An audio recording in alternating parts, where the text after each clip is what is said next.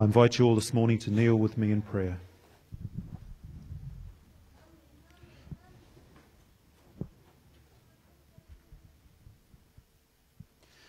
Dear Heavenly Father, I want to thank you this morning for blessing us with such a beautiful day. But more than that, I want to thank you for all that you have done for us. I want to thank you that you created us, that then you came and died for us because we turned away from you. I pray for your presence to be with us while we're here at church, but stay with us during the next week so we may know that you are God, so we may be convicted of the things that we do wrong and turn from our sin. I want to pray this morning for all those who are unable to make it here today. I'll pray that you give them a special Sabbath day's blessing. I pray for all those who are unwell, physically, mentally, spiritually. I pray that you come into our lives and be our God. We're grateful for all that you have done for us, and we believe that you are who you say you are. Please be with Pastor Garry as he preaches this morning. Guide his words, be with us in the congregation, and help us to hear what you have for us this morning. Amen.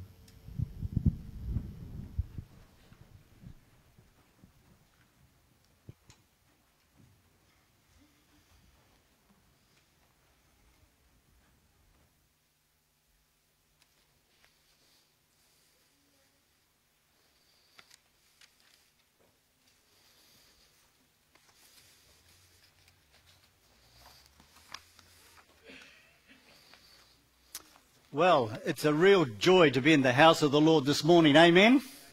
And a lot of people, or a lot of members would think, why does he always come out with that comment? Because, and I just want to tell you, it is a joy to be in the house of the Lord this morning. You know, some of you may not realize, but during the week, we are in contact with members who are struggling, who have problems and issues. And during the week, we can see that they've overcome these issues because they're here on Sabbath morning praising the Lord with us. And that brings me joy. And Pastor Adrian experiences the same thing. It's also a joy to see Mr. and Mrs. Brian here.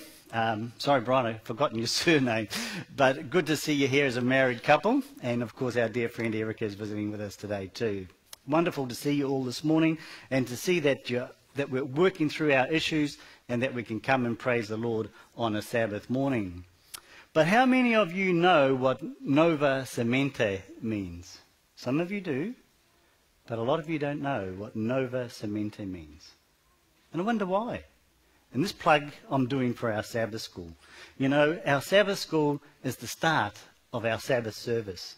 And so many people are missing out on a wonderful blessing by being here at Sabbath school to hear and study God's Word, and also to realize there's a lot of preparation that goes in to preparing a Sabbath school prelim, and of course the teachers to organize a Sabbath school. So I'd like to encourage you that when you get up on the Sabbath morning, don't roll over, get out of bed and come to church for Sabbath school. Would you do that for me? Amen. Good to hear. Praise the Lord. Spring. What a great time of year spring is. Do you all like spring? It's one of my favourite times of year. And also autumn is a favourite time of year. What happens in between with winter I can leave, and summer is also enjoyable. But spring is a special time of year because it brings colour and new birth, right? And it's great to see all these lovely little newborn animals galloping around the properties. You know, you have your little ducklings waddling around, and it's not long before the pukekos are chasing them to feed them again to their babies. And then you have the calves, of course, too, and then you have the little lambs. And the lambs, of course, are always interesting as they run around and jump, and especially in the evening. And, of course, we've got 2 calves at the moment, and those are Marianne's little babies, and they're a joy to watch too as they jump around. But sheep, or lambs I should say, always amaze me because they're only just born, and soon they're at a size that they resemble their mother, and I think, wow, that goes so quick. And yet, with us, it's a little bit different, isn't it? And, of course, we have farmers and ex-sheep farmers that can appreciate what it is like to look after sheep, and what is needed to look after sheep. And I think maybe it's when that is all you have to do and you have time for, you build a totally different form of trust with the animals. Even when we were recently in the Black Forest area of Germany, we came across a shepherd grazing his flock on the hillside. And on talking to him, apparently he had over 600 sheep that he was tethering along the hillside in the Black Forest there. And it was really interesting to see, because he obviously was spending all the day with them. He had his staff in one hand, and in the night, I think he kind of resided at the local hotel. What happened to the sheep, I'm not too sure. But this brings me back to the story of a wonderful little shepherd boy by the name of David. And of course, unlike sheep farming today, for David it was a totally different kettle of fish, I could say, but a totally different lifestyle. Because unlike our farmers today, David was always keeping his ears and his eyes out for the prey that could easily take one of his newborn lambs, whether it be a lion, a bear, or a wolf. So being a shepherd in those days was not an easy task. On those cold evenings, I could imagine that David would be able to snuggle amongst his sheep because of the trust that he had developed with them, and they knew his voice. Let us just take in the situation now of what is about to unfold. David is maybe out there leaning on a rock, enjoying the sun as it's so frequent in the Middle East, soaking up its warmth. Or perhaps he was just throwing some pebbles into the dust as he's keeping an eye on his sheep. Maybe was he perhaps conjuring up a psalm or a song in his head. And as he's doing this, suddenly he noticed that his sheep are startled by a movement, and he looks in their direction of distraction. A man with a staff in his hand and walking quite rapidly is making his way towards the young shepherd boy, David. Completely out of breath, he says, "David, David," he gasps, "you have been summoned by your father to return home immediately." "But why?" says David, maybe. "The prophet of the Lord wants to see you." "Yeah, but it's okay, I'll stay and look after the flock. Just simply go." David perhaps thinks to himself, "What, me? What does this great prophet Samuel want from me?" So David goes. David, the youngest son of Jesse, was born in Bethlehem 1,000 years before the begotten Son of God, the real King of heaven, Jesus our Lord. A coincidence? No, I don't think so. It is so fascinating to reflect on the life of David and see the similarities of that of Jesus. And it starts right here in that little town of Bethlehem. Bethlehem, a small village of no significance, becomes popular and renowned as the birthplace of the Son of God, the Messiah. And so important was it that it's recorded in Scripture in Micah 5, verse 2. Even the birthplace of the Messiah was recorded.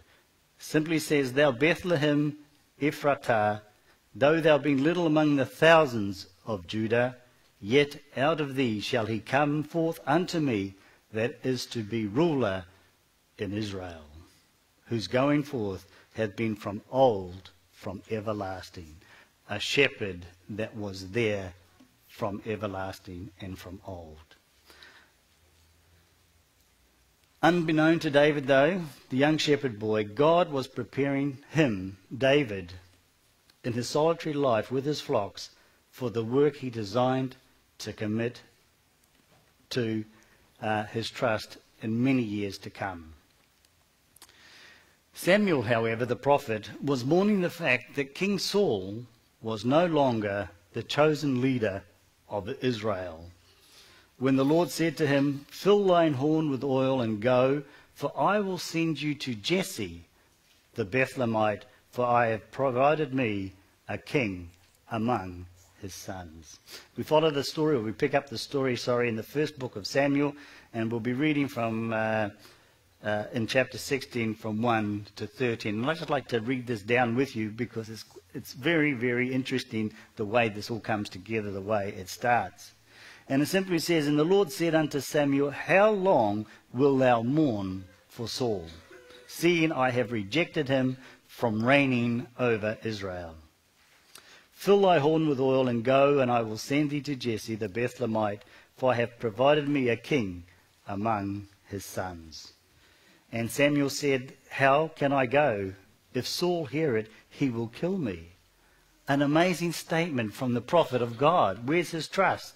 And yet he fears the king that is no longer the chosen of God. And the Lord said simply, "Take a heifer with thee, and say, I am come to sacrifice to the Lord. And call Jesse to the sacrifice, and I will show thee what thou shalt do, and thou shalt anoint unto me him whom I name unto thee." Pretty simple explanation and a job description, isn't it? Samuel did that which the Lord spoke, and came to Bethlehem. And the elders of the town trembled at his coming, and said, "Comest thou peaceably?" An amazing statement from the elders of the town, isn't it? They feared the prophet of God in case he came with a judgment upon them. And he said, "No, I come peaceably. I am come to sacrifice unto the Lord. Sanctify yourselves and come with me to the sacrifice."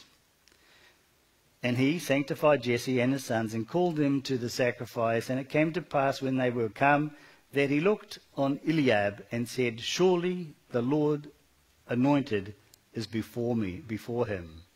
But the Lord simply said unto Samuel, "Look not on his countenance, or on the height of his stature, because I have refused him. For the Lord seeth not as man seeth. For man looketh on the outward appearance, but the Lord looketh on the heart of man." Then Jesse called Abinadab, I think you pronounce that, and made him pass before Samuel. And he said, "Neither hath the Lord chosen this." Then Jesse made Shammah to pass by, and he said, "Neither hath the Lord chosen this." Again Jesse made 7 of his sons to pass before Samuel, and Samuel said unto Jesse, "The Lord hath not chosen these." And Samuel said unto Jesse, "Are here all thy children?" And he said, "There remaineth yet the youngest, and behold, he keepeth the sheep." And Samuel said unto Jesse, "Send and fetch him, for he will not sit down till he come hither." And he sent and brought him in. Now he was ruddy, and withal of a beautiful countenance, and goodly to look upon. So here we have this young, attractive shepherd boy come into the presence of Samuel. And the Lord said, "Arise, anoint him, for this is he." So this day is young David anointed. Then Samuel took the horn of oil and anointed him in the midst of his brethren, and the Spirit of the Lord came upon David from that day forward. So Samuel rose up and went to Ramah. Samuel goes back home because his work has been done. He's anointed the second king of Israel. And here we're not to forget actually the chronology of this line of David through to Jesus. It's important to follow, and it's interesting that the Bible takes time. The Bible writers take time to mention this. In Ruth chapter 4 verse 17 it's stated, "And the woman, her neighbours, gave it, the baby, a name, saying, This is a son born to Naomi. And they called his name Obed, her son. He is the father of Jesse, her grandson. He is the father of David, great-grandson." So isn't that amazing to follow this chronology? And it actually makes it more tangible and for us easier to understand. And I found that really interesting. From the book of Acts of the Apostles, referring to a passage that Paul said, states here that being invited to speak, Paul stood up and beckoning with his hand said, "Men of Israel, and ye that fear God, give audience." Then followed a wonderful discourse. He proceeded to give a history of the manner in which the Lord had dealt with the Jews from the time of their deliverance from Egypt Egyptian bondage, and how a Saviour had been promised of the seed of David. And he boldly declared that of this man's seed hath God, according to his promise, raised unto Israel a Saviour, Jesus Christ. Back then and today, it's good news, amen?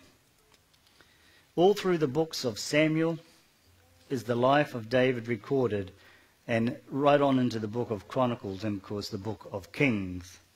The rest of chapter 16 recalls how God's anointed King Saul asked Jesse, David's father, if David could come